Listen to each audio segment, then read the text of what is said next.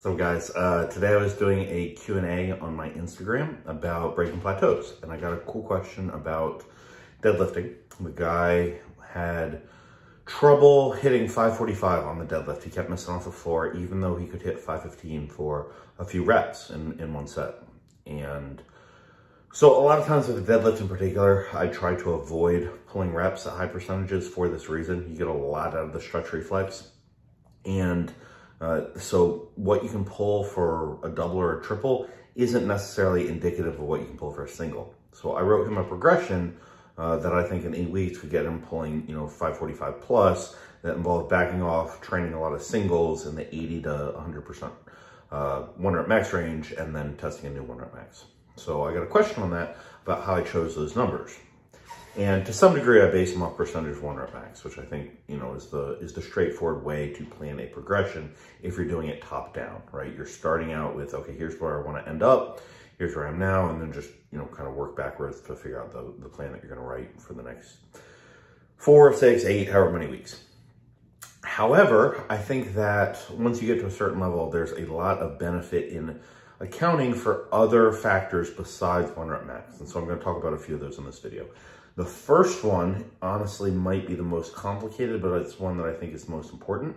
And that's what I call a decelerating progression. So this is a principle you can apply to your programming, to your warm-ups, and honestly to probably a lot of stuff in life as well. But the idea is that the closer you get to your goal, the slower you want to progress. And I think that should be intuitive, because the closer you get to something that you're shooting for, it's usually shooting for something really hard. It gets harder and harder as you go, right? You start out, first steps are easy, second steps are a little harder and harder and harder and harder. So you slow down, you don't try and maintain that rate of progress over time. But a lot of people don't think that way.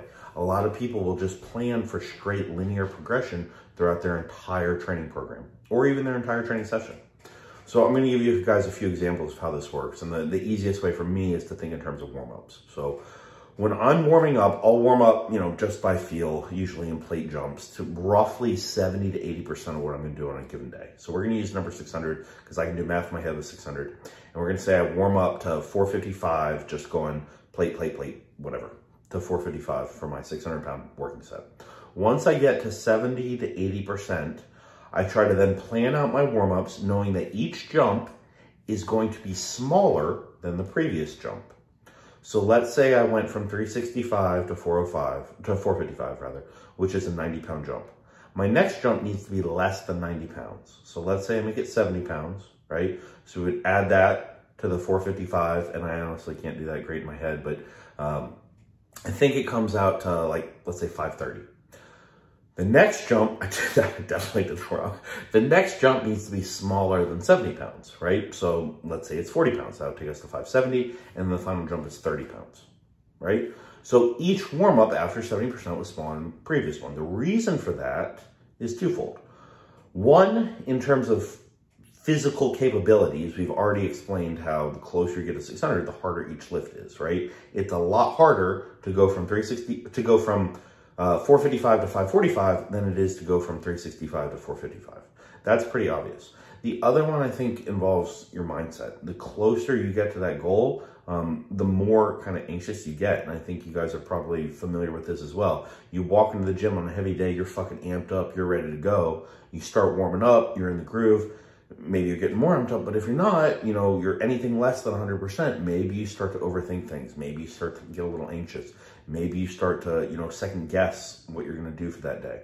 Warming up in this very slow and progressive manner, decelerating your progression, helps to avoid those situations. I think it's very useful.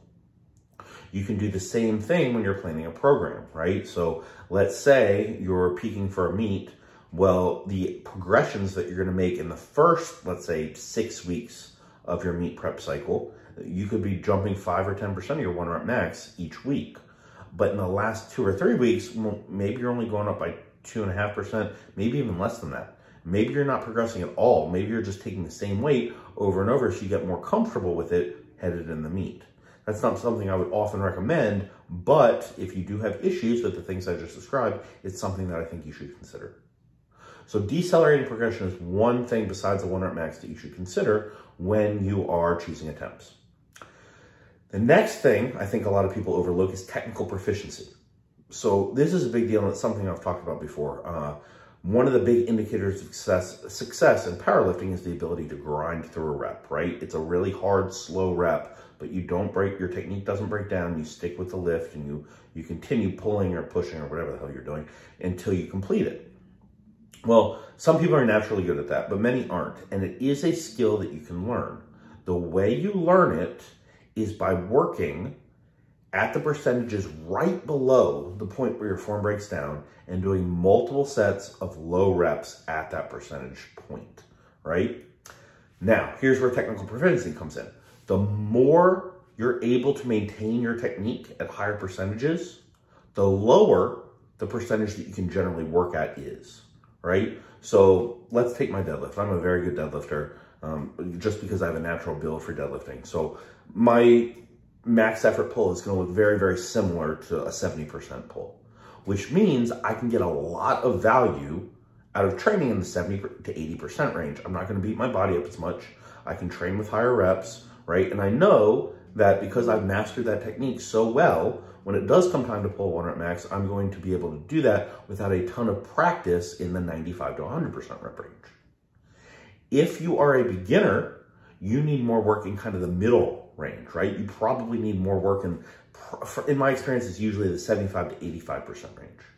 The reason for that is it sounds shitty, but you're too weak to benefit from less than 75%, right? If your 1 rep max is 200, training with 100 pounds or even, 120 pounds, that's not going to do much for you. You need to be pushing the weights up. But if you're training past roughly 85%, you're not going to be able to maintain good technique and you're going to develop bad habits, right? So that's why you kind of want that middle range, that 75 to 85% range. That should be the majority of your work if you're a beginner.